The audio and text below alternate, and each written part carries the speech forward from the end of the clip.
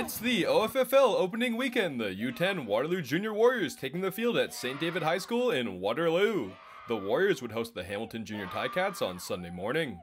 Jumping into the first quarter, and it's a good start for the Ticats offense. It's a QB keeper run from Malachi Reed. He takes off down the near sideline. Scott Kachik hunts him down and takes him out at the Warriors' 15-yard line. The Ticats set up to score, and on the next play they do just that. It's a short pass from Ace Travis. He floats it over to Malachi Reed, and Malachi takes off. Malachi's looking for the corner, and he's in there! So it's 6-0 Ticats, heading to the second quarter.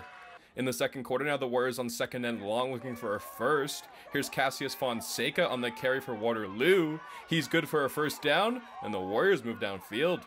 A good run from Cass, and the Warriors would give it back to him moments later. Cassius works his way outside before cutting back in and blowing by a couple Ticats. Frankie Longo locks up Fonseca, but Cass keeps battling. He shakes off the tackle, and Cass is in there for an answering touchdown. So it's 6-6.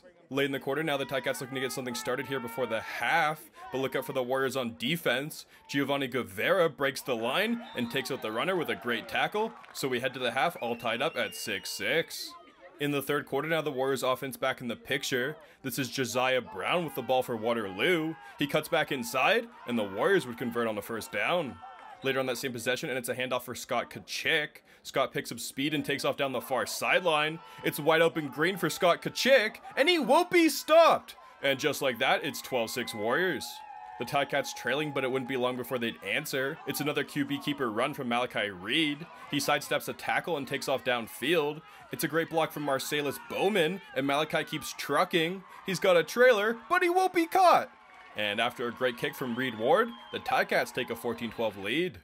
Head to the fourth quarter now, the Ticats back with the ball. It's another good run from Malachi Reed. He's got a spin move and he looks for the end zone. Ace Ninneber with a great tackle puts a stop to the run deep in Warriors territory.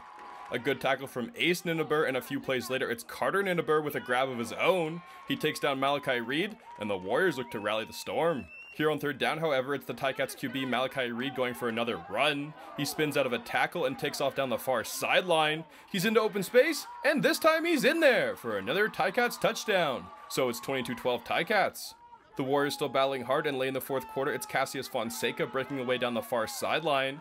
Malachi Reed is trailing Cass, and he gets enough of him to send him out of bounds. The Warriors offense unrelenting, however, and on the next play, it's Scott Kachik getting it done. He flies into the end zone, and the Warriors pull back within 3, but with a late touchdown from Marcellus Bowman, the Hamilton Jr. Ticats hold on for the win.